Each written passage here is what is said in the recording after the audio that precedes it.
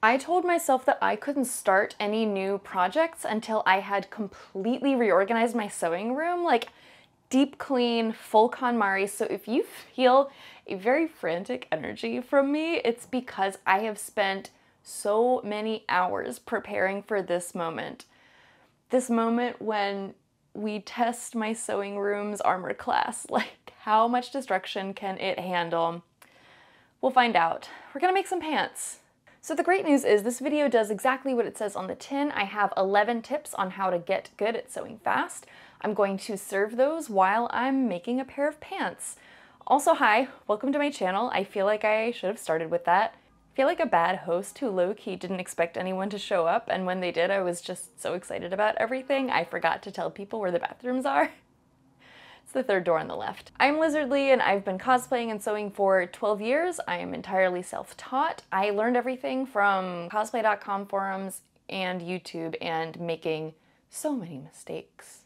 It feels too authority figure to sit and like impart wisdom, and also I'm just itching to make something again, which is why I decided to just combine the two activities. Also, this is going to be a top 11 tips because I felt weird about it being 10. It felt too on the nose, like, oh, it just happens to be the same amount of fingers I have. No, it's 11 this time. This isn't going to be a full tutorial situation. I'm thinking of this like if a friend of mine were getting started sewing a cosplay or even just an outfit and was starting to feel frustrated, what kind of advice would I give them? Also, I want to give the asterisk. Leveling up your sewing fast doesn't mean you can thread a machine for the first time and be churning out flawless garments in a few days.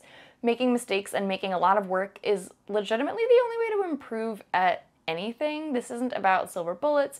It's about working efficiently to keep motivation and inspiration going. But that's a bad YouTube title, right? I can't call this video How to Level Up Your Sewing with Efficiency and Mindfulness About Avoiding Burnout while also gaining material literacy while I make pants. So when I say fast, pretend I'm actually saying all of that. The cosplay I am working on is, actually, I think it's a little spicier if I don't give the full info dump about who I'm cosplaying right at the beginning. I will say this is my original design of a character from a book. The book is about lesbian necromancers in space, so let's make some pants for a terrible space lesbian.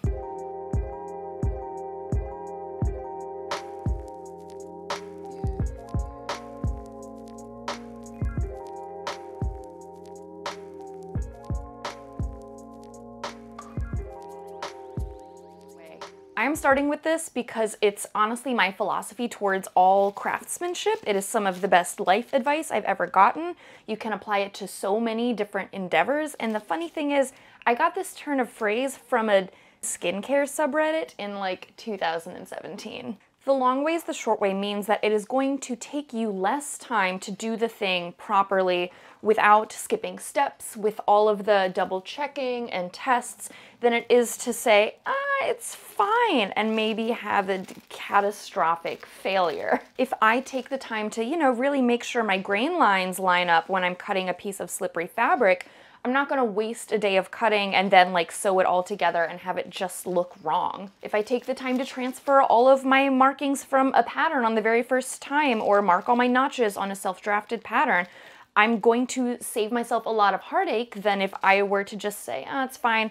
Building up this habit of trusting that I am saving myself time and heartache in the long run by having a more like lawful good sewing approach has genuinely saved my skin more times than I can count.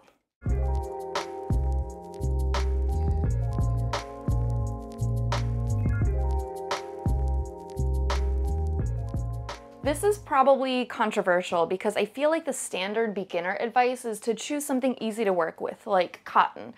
And I don't love that as blanket advice. I think that you should be really overambitious and chase your dreams when you're sewing, especially if you're sewing a cosplay, and no one ever dreamed about cotton broadcloth. I taught myself how to sew going to college at NYU, so I would just go to the garment district and buy fabric that I really liked. It meant that I made a lot of terrible mistakes, but I was really excited about all of my terrible mistakes, and it motivated me to improve my sewing so that I could work with all of the really cool detailed fabrics. Yes, do have some self-preservation. Don't start with something slippery or too stretchy or that you can't actually pin. But at the same time, you want to pick a fiber that makes you feel like, yes, I want this on my body. It's worth the extra legwork to feel hype about the fabric you choose.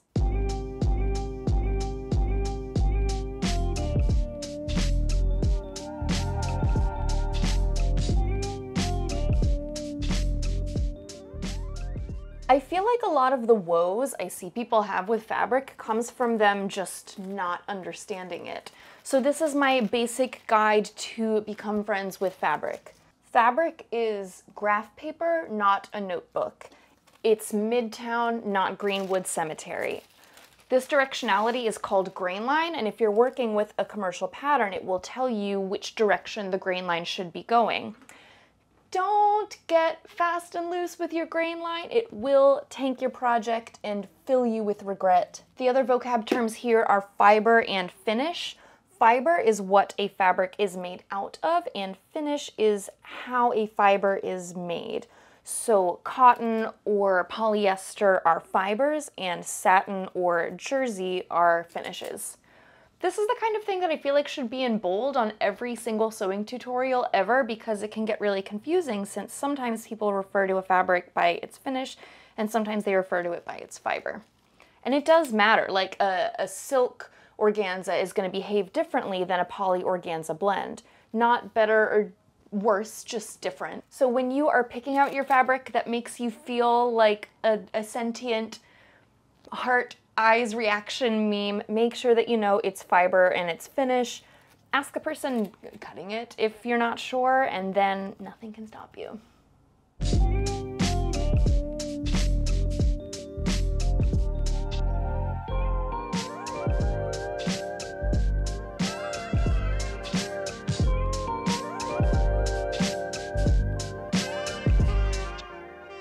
Y'all, my two irons, I should say, because I have a nice one and I have a scuzzy one, they're actually my most important and most valued tools in all of cosplay. Top number one. Before you cut your fabric, you should iron it. Before you use your pattern pieces, you should iron them. Yeah, you can just iron the paper. After you sew a seam, unless there's a specific reason not to press it, you should press it before moving on to the next step.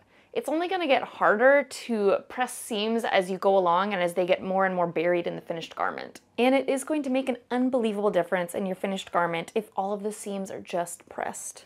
I feel like a lot of people are afraid of scorching their fabric, and that is a good and healthy fear to have. But honestly, just press a test scrap before bringing the full heat. Every fabric is going to iron differently anyway. It might not seem like a big boost at first, but once you hit the finish line, and all of your seams are so crispy and tasty, you're gonna be so glad you did this.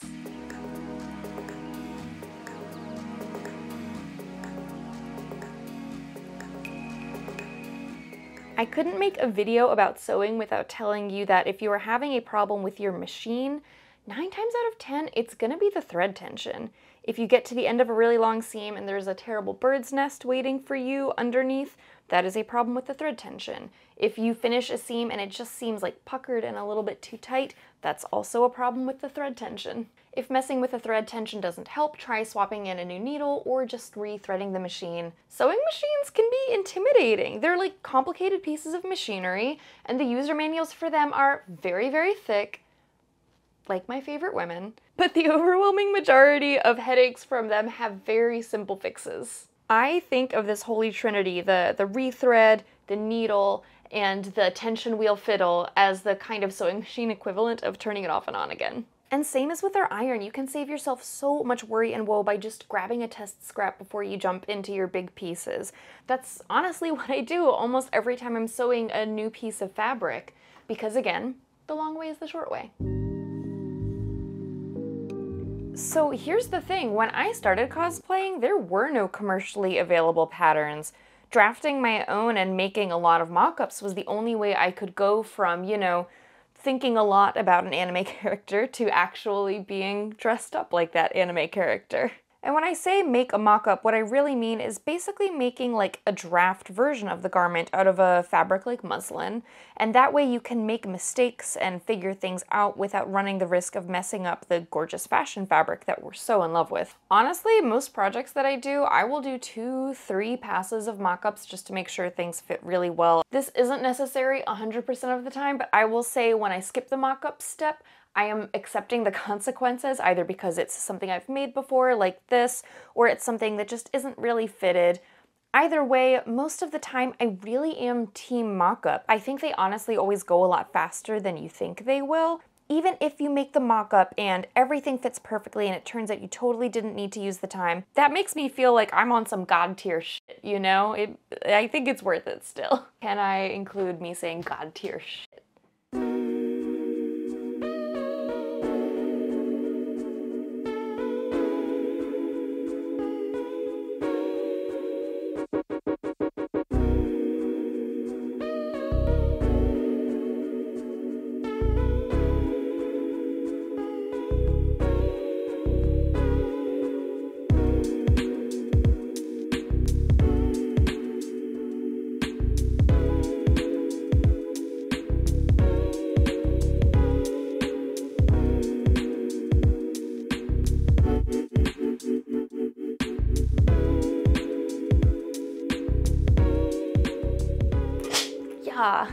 This is the part where I start to get excited, and also the part where I start saying things that some people might find just straight up heretical. So let's say there's a fabric that you really love the way it looks, but it's just not quite right for your project. Like maybe it's too thin, too drapey. Science has a solution for us, and that solution is interfacing. Interfacing in fabric layering completely changed the game for me, because interfacing, the thing when you put one piece of fabric behind another, opens up like an infinity of possibilities for ways that fabric can be used. Interfacing can be iron-on, like I'm doing right now, where the fabrics bond together. Interfacing can be the iron-on glue itself. Interfacing can be just basting two fabrics between each other and treating it like one single piece of fabric. Since I'm sewing for cosplay, for things to look really cool but not necessarily stand up to everyday wear, I get pretty fast and loose with my interfacings, y'all. I would say every single major project of mine has at least one like major interfacing crime. So this is me seducing you to my life of crime. You know, get weird with your interfacings, experiment with fabric layering, and you will start to learn how fabrics work together so much faster than if you were, you know, sensible and had fear.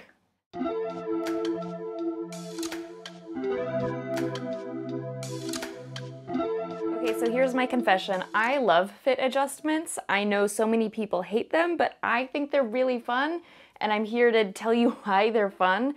I think they're like the, you know, advanced settings on a menu in a piece of software. So we've already established that fabric is graph paper, right? And the human body is definitely not. There are a lot of curves there. So how do we make those two kind of come together?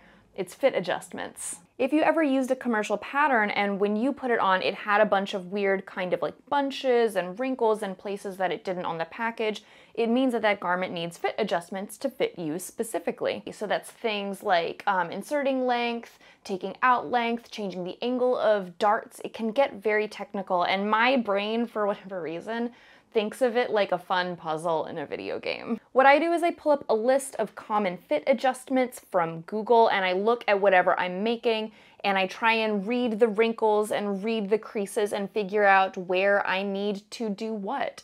This is not a rabbit hole you need to go down right away. I have lost days getting really finicky about there not being any wrinkles on a garment, but it's a great tool to have in your back pocket if something is not laying correctly and you really do feel like you want to get to the bottom of why.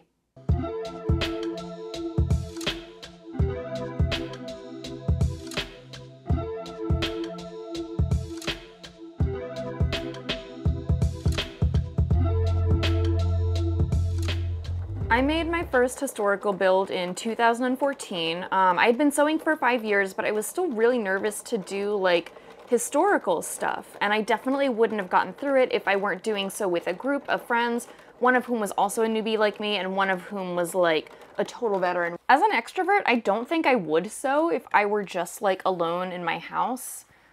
Also, you know, that's no longer a thought experiment, I just realized, because like I actually didn't sew a lot this past year when I was just alone in my house. Anyway, my point is the community aspect of making things is always going to be, you know, a huge part of the experience and a huge part of getting better, asking questions, building community. And one of the best things you can do to establish that early on is to make sure that you're asking specific questions. When my friend Laura would help me fit my very first corset over Skype, I didn't roll in and just say, you know, help me, what am I doing? I had very specific and very actionable things I wanted to check about, you know, the bust line or the length adjustments that I had made. I feel like actually making friends and like building a community is like a whole separate video, so this is just a little footnote to say that when you do make those connections, when you are asking for help, just make sure you do it in a way that is respectful of other people's times. It will make them want to help you out more in the future, and you will probably help them at some point in the future too.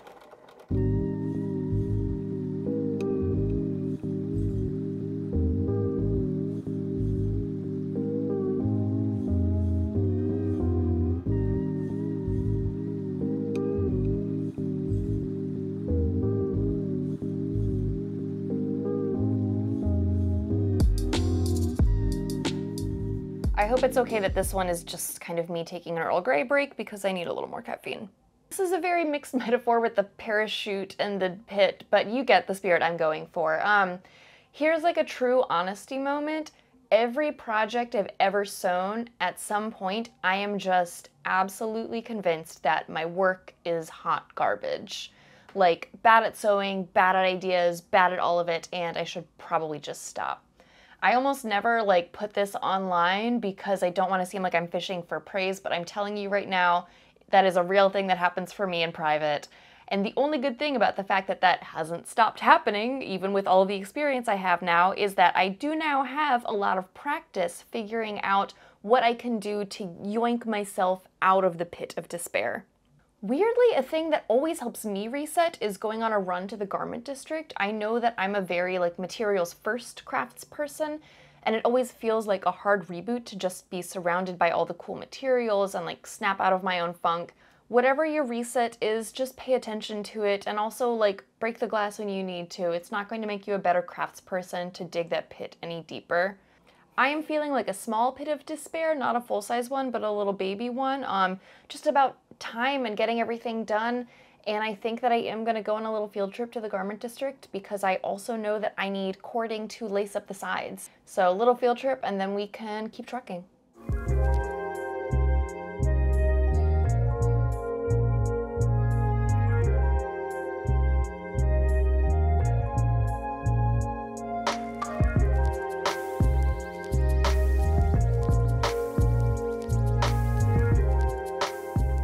This is my final wisdom after you've completed the full quest line. This is Aang after he unlocked every other spiritual doorway in him, finally opening the chakra for cosmic significance. This is the most galaxy-brained advice I can give to anyone who is struggling with construction and feeling frustrated, and that is to just Google it. Cosplay wouldn't have exploded the way it has in the last decade without people sharing their expertise. If you're having a strugg, I guarantee someone else has had that same strugg and probably posted about it. I am a compulsive Googler when I am crunching. I Google things that I literally know how to do, just in case there have been any like advancements in chiffon cutting technology. I figured out how to rig my Her Universe transformation dress from literally the first result when you Google Cinderella transformation dress. There's a lot of rude ways to tell someone to Google something, so I want to give this advice with compassion and empathy because genuinely learning how to do your own research and going down rabbit holes will make you unstoppable. If they can do it, you can do it. Also, I believe in you. We done did it! We made this pair of pants! I'm gonna finish lacing these up, and then I'm going to put them on and see what they look like. I have an Edwardian corset cover that I made a few years back that I think will fit with the vibe really nicely, and yeah. Oh, I'm excited to see what they look like.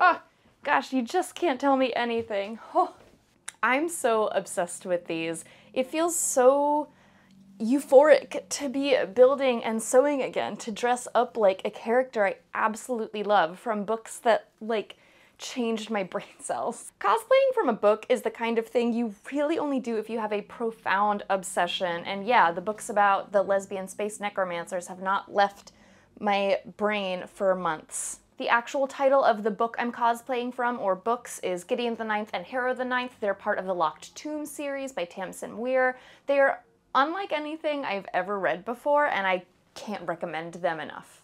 These pants are part of an Ianthe Tridentarius cosplay that I'm working on, and it was really fun to mix a very personal project that's kind of just for me and my love of these stories with this video. I hope the nuggets of advice in here are helpful and motivating, and also, hey, thank you for sticking around. It is profoundly terrifying to start a brand new venture like this channel, and it really means so much to me that you took the time to join me. It really helps show YouTube that this little baby channel should grow up big and strong if you leave a like, a comment, and subscribe. Also, let me know what you thought of this. I have a lot more builds planned that I want to document and share on here, from things that are way more accessible than, like, experimental spec horror sci-fi. I think that's it. I will see you next Friday, and if you're the kind of person that makes stuff, go forth and have fun making stuff this week.